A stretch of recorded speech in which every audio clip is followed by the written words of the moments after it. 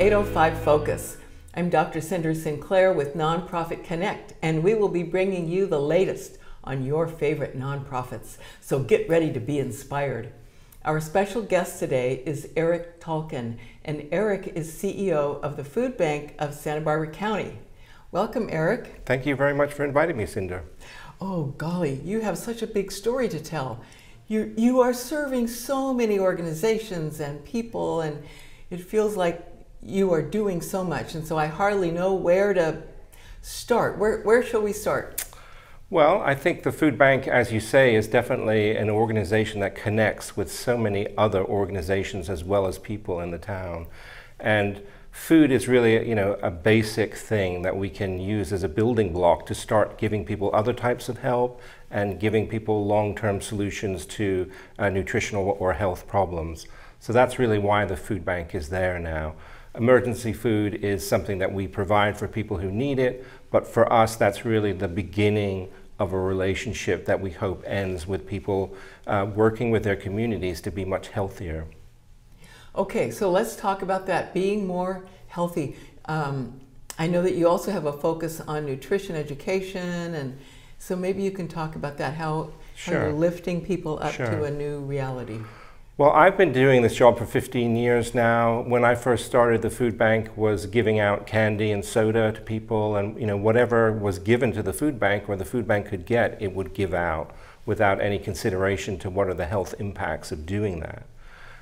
We live in a more enlightened time, hopefully, a few years later, and we realize that the danger and the damage we can do to people, especially those who are food insecure, and their health may be more compromised than other people's health. So we very quickly acted to get rid of the candy and soda. We don't give out things like that anymore, and to really focus on fresh produce. I mean, we're lucky. We live in Santa Barbara County. This is in the top 1% of agricultural producing counties in America. So we have it here. We just need to be able to teach people to how to use it and to want to use it, which are two really important things. And to be able to do that, you have to start when kids are in preschool and work up from there. Oh, so you go into the schools, do you? We do. We work with schools. We work in the after-school space as well. And we're even there with, now we have a program called Little Sprouts, which is kind of like 3- and 4-year-olds. So you're never too young to think about what you're about to put into your mouth and whether it's going to be good for you or not. So, okay, how do you give that message to a 3- or 4-year-old?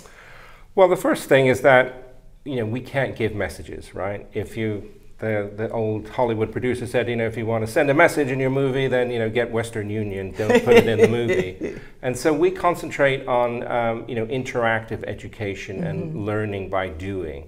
So food, that's something that you can easily learn by doing. So we engage kids in making meals, making very simple things, experiencing it, rather than just, here is, a food pyramid or a My Plate. This is what you should be having, these chemicals you need to have. So just going away from that and saying, food is an amazing thing that brings us together, it keeps us healthy. Let's learn how we can, use food to keep ourselves healthy. So we have a series of programs that starts at that very young age. We have a program called FLIP, which stands for Food Literacy in Preschool. So all our programs are run by volunteers. So that enables us to scale up these programs dramatically across the county. Wow. So we have a volunteer will go into a preschool. Each session they will teach about one particular produce item. They bring that produce item in. The kids get to bring home a bag to their families.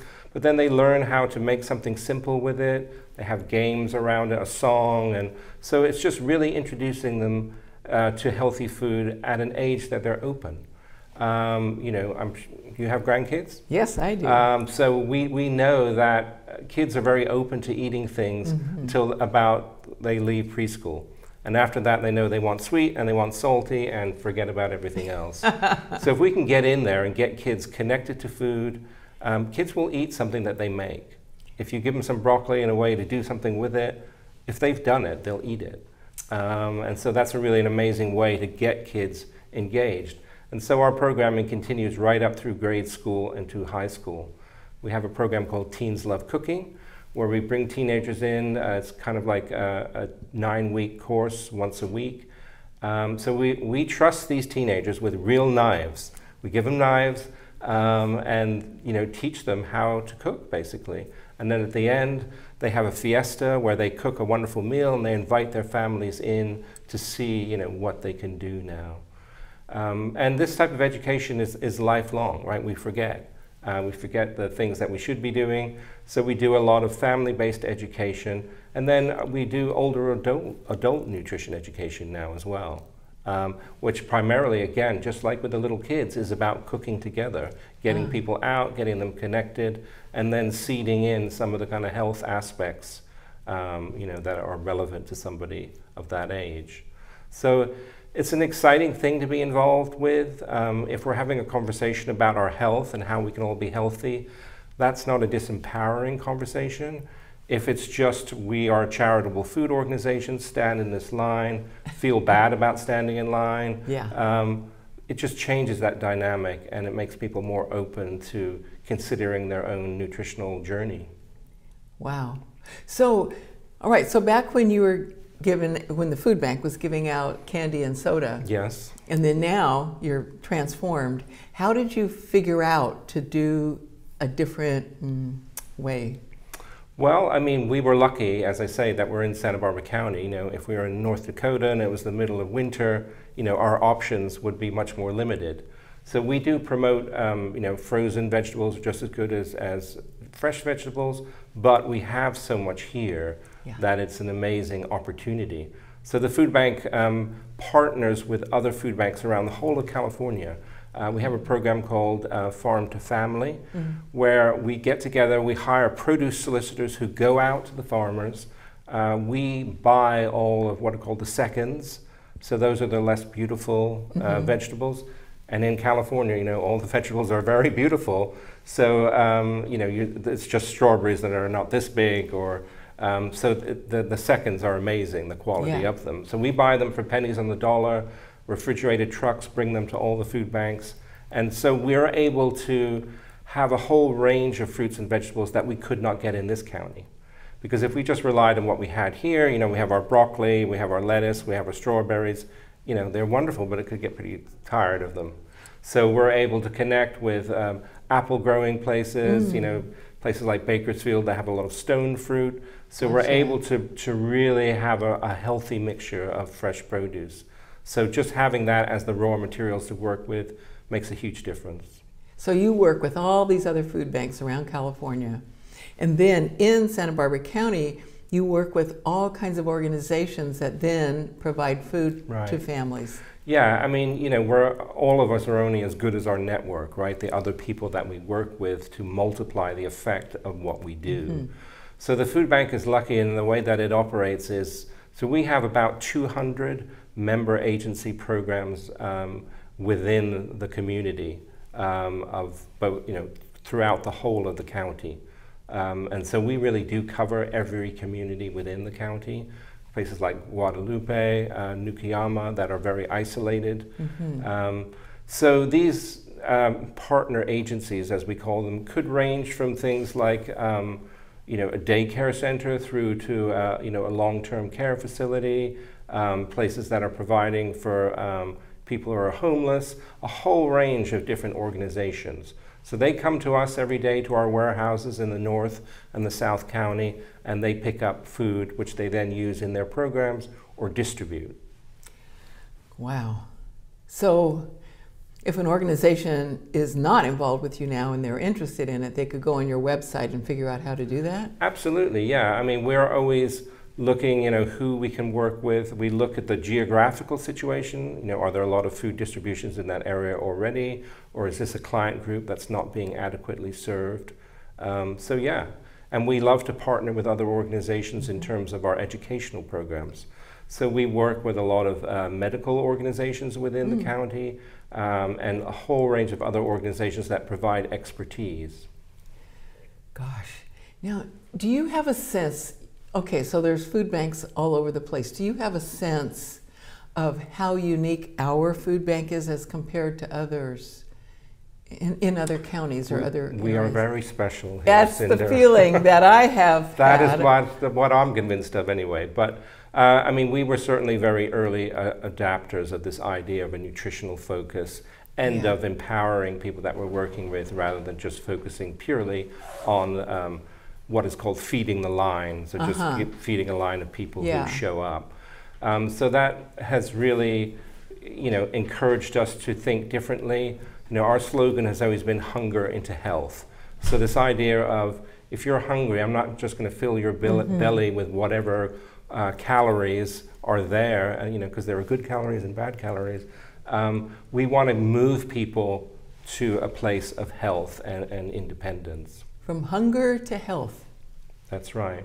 So it involves something called food literacy. Oh, So, you know that in life, if you are illiterate or enumerate, you go through life with one hand tied behind your back, right? And so food illiteracy is just the same thing. If you don't know how to be healthy with food, then you are kind of beholden to processed foods and fast food places for your whole life. And that creates a huge health impact on you. So the idea of food literacy is that we teach people the basic skills in terms of, how do I plan a budget for my food for this week? How do I go and plan the meals? How do I go out and shop in a way that's as cheap as possible? How do I cook in a way that is a real world way of cooking? Like I've got, 10 minutes, 15 minutes. What can I do that's simple? And then how do I store my leftovers so that I can use them for other meals? So we found that these skills really help people when they are food insecure, in that, if people are often food insecure at later on in the month, they paid all their bills, their rent, and they have very little money left for food. And so often they buy junky food, which makes them less healthy, less able to work, so it creates a vicious cycle. So we go in there and give them these skills, and then if they are able to freeze food that they've made earlier in the month, they can stretch things out and still be healthy. So the skills are very important. The food is really just part of it.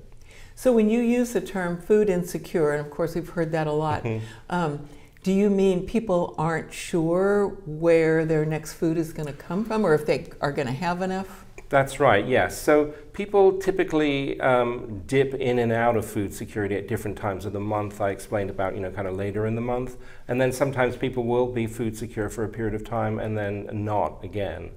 So our goal is to get to a place of food security that is not dependent on us and emergency organizations giving food.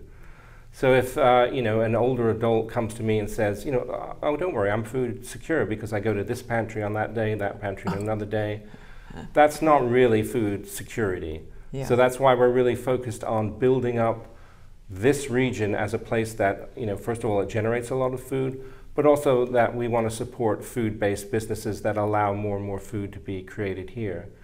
And ultimately, our dream is to build a kitchen of our own, where we can utilize some of the food that we have, that's leftover food or donated food, to create healthy meals that we can then distribute to older adults and others in the community. Gotcha. Because we've had a program called Brown Bag, which is our senior food program for years, and it can be a struggle for older adults to deal with a lot of cans or dried beans or things like that. People don't feel like cooking a lot. What they want is a simple, healthy meal that's virtually ready to go. Yeah. Whether it's something frozen that they can put in their microwave or something that's salad-based or fresh. So our focus is really to move in that direction so that we're giving people the food that they need and want, not back in the bad old days where we're giving you whatever junk the food industry is trying to get rid of. Yeah. At one point in history, food banks were full of blue Coke. Remember when blue Coke was something that they tried to foist upon us, and then when they discovered that the great American public did not like blue Coke, suddenly food banks were awash with this stuff. Yeah. So tell me about how was the food bank impacted by the COVID pandemic? Sure. I mean, COVID was an amazing experience for those of us within the food bank. Suddenly, the demand for our services doubled, virtually overnight in terms of poundage and in terms of the number of people that we serve. So typically we are distributing around 10 or 11 million pounds of food around the county every year. That went up to 22, 23. And it's really, we're still at a stage now of 50% more than normal. But during COVID, we had to totally rethink the way in which we did things. Because if you can think about it, food banks, their model is to bring a bunch of food to one place and then have everyone come to that place. And we know that during COVID, that was probably not the best model to get everyone together like that. So we had to develop our muscle in terms of distributing to more individual peoples in their homes and to work in a different way.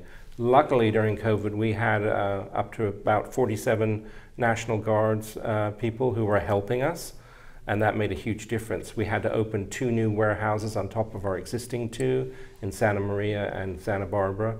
And we had to do a lot more drive-through pantries, you know, where people come in their cars, we put the food in the back and they drive off. Yeah. So those continue, those type of pantries. And we've seen a lot of issues with people being affected by inflation.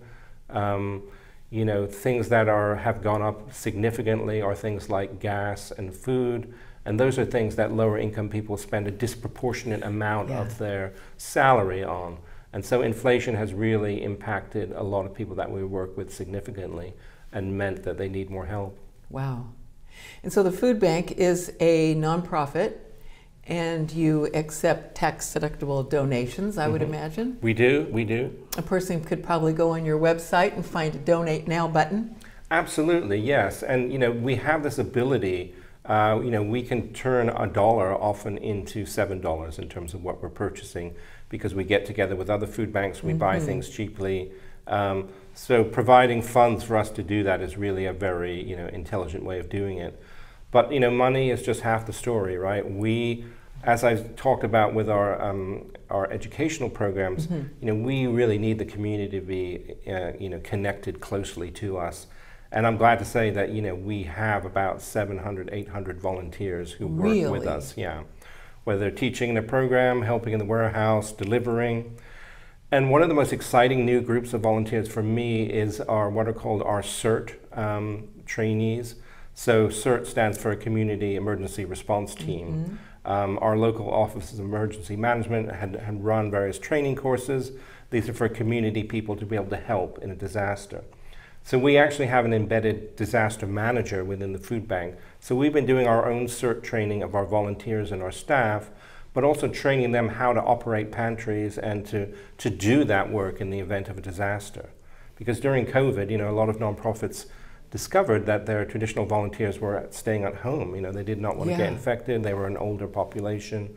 So this is allowing us to really build the food bank's muscle so that if there is a significant earthquake, whatever, then we can respond very quickly. That's so smart.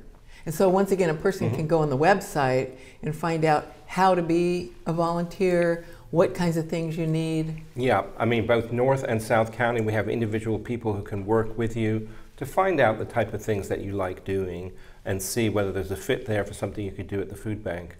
And we really have some incredible dedicated volunteers who have been with us for a really long time. Wow. And so we have just a couple of minutes left, and so I'd love to hear about the books that you have written for children about good choices of food and all that. So yes, I've written a series of 3 books, and the series is called Food Justice Books for Kids. And there's 3 books, one called Lulu and the Hunger Monster, that looks at food and insecurity and hunger in the classroom. So a girl called Lulu has this invisible monster, the hunger monster, who's, you know, bugging her and saying, you can't tell anyone about me, because often hunger is something that kids want to keep secret. So this is a positive book that helps kids who are food insecure, but also others, to think of empathetic ways that they can help and things that they can do. The 2 other books, one of them, Jessie and the Snack Food Genie, looks at healthy eating, how kids can really work with and cook with their families more. And then the final one is Frankie versus the Food Phantom, which looks at the entire food system and how kids can get involved in the food system by growing some of their own food. So these are for 7 to 10-year-old kids. They're picture books. And they really get great conversations going in classrooms. So have you written other books or other things before, or you just said, oh, one day you just said, hey, I think I'm going to write a book for kids? Well, I have a background as a writer, as a playwright, do? and a filmmaker, and I've written other books for kids. Yeah. Okay, gotcha. And so you just thought this would be a good Yeah, focus. you know, I've worked with a lot of families and had experience, and so I really wanted to be able to speak to kids in a way that was not patronizing and was supportive and Yeah. allow them to kind of think through some of these food issues and make them more food literate. Gosh, that's wonderful. Sounds like you've thought of everything, Erik. I have not thought of everything. There's more to come, I'm sure. Absolutely, yeah, we're just getting started. Well, thank you so much for all of your important work and for coming on our show to share it with our audience. Thank you so much for inviting me, Cinder. And thank you for joining us on 805 Focus, and we'll see you next time.